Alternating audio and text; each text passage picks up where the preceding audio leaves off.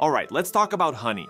That golden nectar, the bee juice, the stuff that makes Winnie the Pooh look like a total lightweight. We sprinkle it on our toast, pour it into our tea, and sometimes even use it for DIY face masks. Questionable choice, but hey, go ahead and be yourself. Here's the thing about honey. It seems to defy the laws of nature. Unlike that half-eaten yogurt lurking in the back of your fridge, honey just chills there, seemingly forever. So, what's the deal? Is this some kind of magical bee spit? The first ingredient in our recipe for eternal deliciousness is super low moisture content. Honey is basically concentrated sugar water with around 80% sugar and only 18% water. That tiny amount of water is the key. Most bacteria and other nasty microbes need moisture to survive and multiply. In honey's dry desert, they're basically dehydrated mummies. They dry up and become inactive, unable to grow and spoil the honey. But wait, there's more. That sky-high sugar content isn't just for sweetness. Sugar acts like a natural preservative. It creates a super concentrated sugar solution that affects the normal functioning of the bacteria. Imagine a tiny microbe swimming through honey. It's like trying to maneuver through syrup. Everything gets thick and sticky, making it almost impossible for the bacteria to function normally.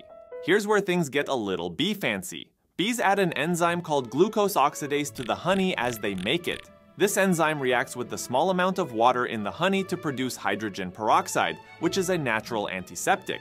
Now, you might know hydrogen peroxide as the bubbly stuff you use to clean cuts, and guess what? It does the same thing in honey.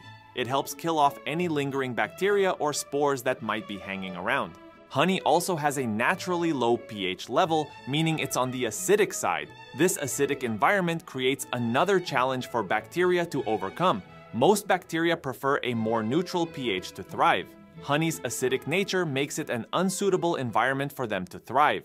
So, does honey really last forever? Okay, slow down there. While honey can last a long time, there are a few things to keep in mind. Here's the thing. If your honey gets exposed to water, it can dilute the sugar concentration and create a breeding ground for bacteria.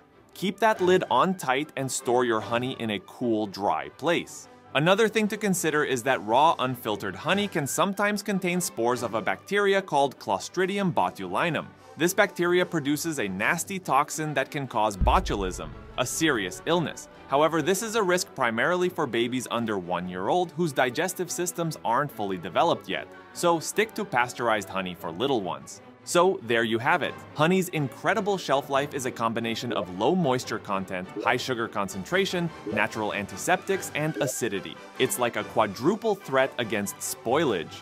As long as you store it properly, you can enjoy that for years to come. Comment your favorite ways to use honey.